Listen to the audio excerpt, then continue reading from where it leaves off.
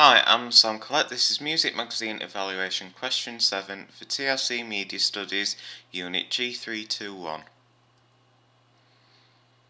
So the question is, what have you learnt about technologies from the process of constructing this product? When I first started this course, I was highly proficient in Photoshop and InDesign, as I have used these two pieces of software for my GCSE media coursework, so I know how to use them and I could complete all but the most complex of tasks. When I completed the prelim task, I learned more about what tools I needed to create a magazine on InDesign and Photoshop. For example, fitting an object to a frame, adding shadows, and creating a logo.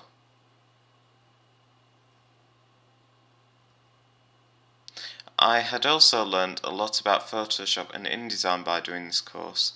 I have learnt everything from editing a picture to making a post-it note. I have learnt more about these pieces of software in the last couple of months than I have using these pieces of software on my own. I have also learnt that you need a fast computer with an SSD and lots of RAM to be able to use these pieces of software. At college I have used both InDesign and Photoshop and another computer with lower specs, and they weren't fast enough to handle Photoshop and InDesign, but at home when I used them they worked perfectly fine. By the end of completing my magazine, I am now an expert in both Photoshop and InDesign, as I have completed the pages for my magazine on them. I have also manipulated all of my images on Photoshop that I have put in my magazine so that they have the background removed from them, as they were shot in front of a green screen, and also I touched them up to make the images look better and more appealing.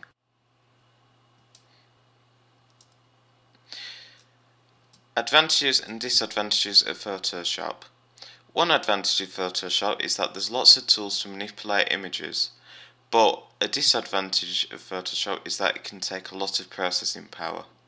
Another advantage is that it can create complex images and logos, but a disadvantage is that it can take a long time to perform tasks. Another advantage is that it can apply various filters to photos in one click, but a disadvantage is that it can be difficult to get the required look. Advantages and disadvantages of InDesign. One advantage of InDesign is that it can easily import Photoshop files, but a disadvantage is that there's no photo editing tools in this software, so it can make things a lot harder, which means that you would have to use Photoshop. Another advantage is that it can make documents look more professional, more like industry standard stuff, whereas the disadvantage of it is that it can take a while to rasterize images.